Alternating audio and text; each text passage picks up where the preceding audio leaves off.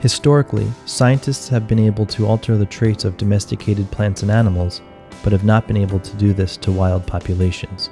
Here we use mosquitoes as an example to explain why most genome alterations designed by humans don't persist in nature, and how a recently proposed technology could change that. The transgenic mosquito, tinted blue, has an altered gene inserted into one of its chromosomes. When it mates with the wild-type mosquito, each parent contributes one copy of each chromosome to their offspring. Thus, only 50% of offspring will carry the altered gene, while the other half will inherit the wild-type version from both parents.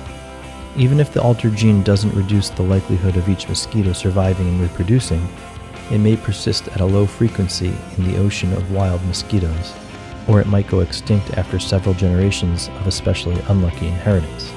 This process is what keeps us from altering wild mosquitoes to prevent them from transmitting diseases such as malaria or dengue. A team led by Kevin Esvelt at the Wyss Institute, the Harvard Medical School, and the Harvard School of Public Health has now outlined a way to build gene drives that can improve the odds that almost any altered gene will be inherited, potentially allowing them to spread through even wild populations.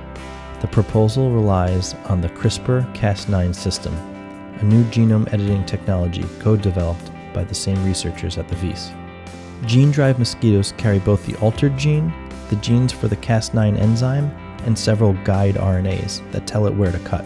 When passed to offspring, the guide RNAs direct Cas9 to cut the wild-type version of the gene inherited from the wild-type parent.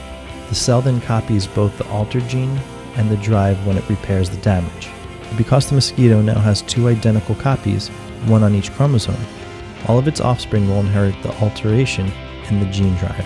This same process will be repeated in subsequent generations, causing the alteration in the gene drive to spread through the population.